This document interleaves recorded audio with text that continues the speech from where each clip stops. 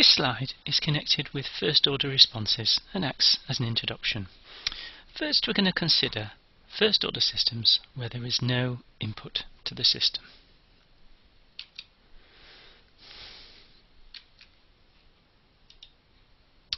So consider a system which can be modelled by a first order differential equation with constant coefficients. Without loss of generality, we can write such an equation in the time constant form that's given here. You can see we've got a t dy dt plus y of t equals k times u of t, and ordinarily y is the state of the system and u is considered as the input to the system. Now, what we want to do is look at the behaviour of y of t for positive values of t when the input u is 0, but for a non-zero initial condition. So that means y of 0 will not be equal to 0. And what we want to focus on is how does the behaviour of y of t change as we change the coefficient t and the initial condition y of 0. Now, the time constant form is representative, and what we want to show first of all is that this is always a form that you can get to. So let's consider a more general representation of a first order system. Here it is. You can see I've written a dy dt plus byt equals c u of t, and what we want to show is that from this general form, which has got three parameters a, b and c, you can always get to the time constant form. Hopefully this is obvious to most viewers. What I'm going to do is divide every term in the equation by b. So you'll see here on the left I've now got a over b times dy dt. I've then got plus 1 times y of t, because b over b is 1, and then I've got c over b times u of t. And you'll notice this is now in time constant form, where capital T is a over b and capital K is c over b. So what we've shown there very simply is for an arbitrary first order form you can always move it into time constant form, and we're going to assume that you have done that for all the examples in this set of videos. So next, let's look at a first order model where you have got no input on the right hand side. So you'll see the right hand side has now become 0. So I've got t dx dt plus x equals 0. And what we want to recognise is the solution to this differential equation is given as x of t equals x of 0 times e to the minus t over capital T, where little t is time. Now, if you'd like to prove this, probably the easiest way is by substitution. Simply substitute this solution for x of t into the original differential equation, and you will prove very quickly that it satisfies the differential equation and therefore is a valid solution. If you want to prove it's the only valid solution, I suggest you look at some maths lectures, because that's beyond the remit of this video. Now, we could also verify the solution using Laplace. So what we've done here is solved this differential equation using Laplace method. So there's the original differential equation, you can see it, t dx dt plus x equals 0. I'm then going to define the Laplace of x of t as capital X of s, and people will probably recognise therefore that Laplace of dx dt is given here as s times x of s minus x of 0.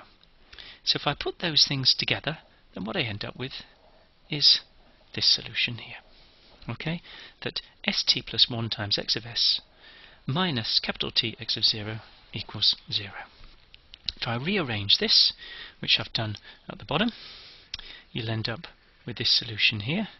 Capital X of s equals t x of 0 over st plus 1, and I can then rearrange that into the form x of 0 over s plus 1 over t, which is a standard form from the Laplace table, and therefore the solution follows. Now, let's have a look at how these responses look on a graph. We know what the response is. There it is, x of 0 times e to the minus t over capital T. But what does this look like when we sketch it? So what I'm going to do is substitute in some key values of t. So here we go, time equals capital T. And if I do that, then time over capital T becomes 1. And I'm going to substitute that into the equation above, x of 0 e to the minus t over t. And hopefully you'll see that I therefore get x of t equals x of 0 e to the minus 1. E to the minus 1 I can compute with my calculator, there it is, so I get 0.37 x of 0. Now that 0.37 is going to be quite important, and if I write this again, so you notice, we're basically saying e to the minus 1 equals 0.37 or approximate, and that's a key value to remember. What happens then if I substitute in t equals 2, capital T? Well, I hope it's no surprise to you that therefore time over capital T becomes 2, and therefore x of t becomes x of 0 e to the minus 2, and that's roughly 0.14 x of 0. What now if I put in t equals 3, capital T? Then you won't be surprised, I get x of t equals x of 0 e to the minus 3, which is roughly 0.05 x of 0. And finally, if I put in t equals 4, capital T, I'm going to end up with x of 0 e to the minus 4, or roughly 0.02 x of 0. Please note that all these numbers here on the right hand side are done to 2 decimal places. There is no point really doing them any more accurately, especially when you're only sketching. Now, what's the key observation here? The responses for a first order system are invariant if you use a timescale denoted in multiples of capital T. Okay? So you can see after capital T seconds I've always got 37% of x of 0. After 2 capital T seconds I've got 14% of x of 0. 3 capital T seconds I've got 5% of x of 0, and so on. So as long as I do the horizontal axis as multiples of capital T, then the graph is always the same. So we'll do an illustration here. Here we go. And you'll notice on the bottom axis here I've used a timescale written in terms of capital T, and that's a trick that you'll get familiar with. And so you'll notice after capital T seconds, if we start with 0 seconds, we've got x of 0. After capital T seconds we've got 37% of x of 0. After 2 capital T seconds I've got 14% of x of 0. After 3 capital T seconds I've got 5% of x of 0. So you'll notice this graph doesn't actually say what is capital T, it says whatever capital T you give me, this graph is true. So the shape of the graph is invariant if you choose the horizontal axis as capital T. Now, another key observation that you'll get used to, that we will use quite often, is you get to within 5% of the steady state value after 3 capital T seconds. And it's quite common to use 5% as an indication of I'm almost there. So that's the settling time. So some hints for sketching. So we've said now the response is invariant in terms of a timescale marked with multiples of capital T. So all we need to do is mark the time axis as 0, capital T, 2t, 3t, 4t, and so on, and then the actual graph becomes straightforward. The coordinate pairs that you'll need to remember will be time 0, x of 0, time capital T, 37% x of 0, time 2 capital T, 14% x of 0, time 3 capital T, 5% x of 0. So we modify the axis next by placing the actual values of time.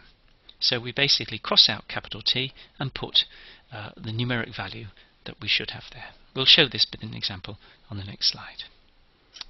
Okay. So here we go. We've got a system 6dx dt plus 4x equals 0, x of 0 equals 5. So how do we go about solving this? Well, step 1, put into time constant form. That's what we said was the first thing to do. So I'm going to write this here. I'm going to end up with 6 over 4 into dx dt plus x equals 0, and that tells me that t equals 1.5. Okay?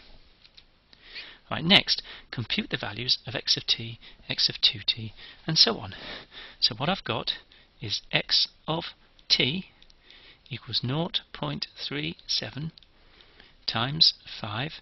Now I'm going to do this in my head, so I'll probably get it wrong, but I think that's about 1.85. X of 2t equals 0.14 times 5, which is going to be 0.7. X of 3t equals 0.05 times 5, which is 0.25. Okay, so hopefully you'll see how straightforward that is. And what I'll do now is I'll just clarify the times, because we'll need these. T equals 1.5, 2t equals 3, 3t equals 4.5. I'm going to be using those in a minute. So next, we'll put these values onto a sketch, which I'm going to do on the next slide, so it's nice and neat. So here we go. First, I'll draw an axis, and then I'll do exactly what I said. I'm going to mark the time axis first with just capital T, because that means that I can't get it wrong. And then I mark up here the initial condition, which was 5, and hopefully I'll get these roughly equispaced. It's only a sketch. So there we go.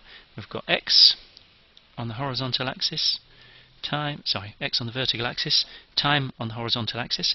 So what did we have? We had an initial condition of 5.